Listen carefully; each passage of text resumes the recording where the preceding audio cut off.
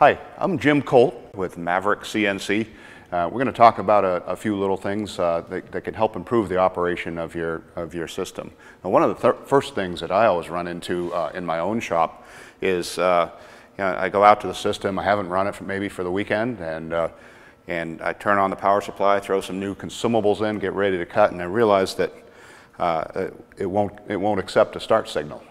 Go back to the power supply, and whenever you see this little amber light on, that means that there's an error code. Look at the digital screen, and in this case we've got a 0-50 error code. So the error code is like the check engine light in your car. It's telling you there's something wrong, obviously. So in a lot of cases, those of us that don't really spend time with the manual won't know that much about it. But if you flip through the manual, go into the maintenance section, all of the error codes that'll show up are listed.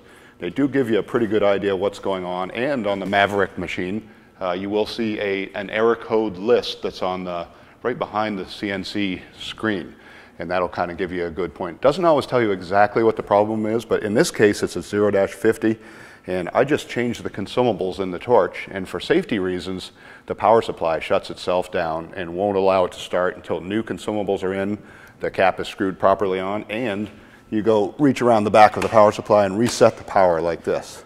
Now the error code's gone and we're ready to cut.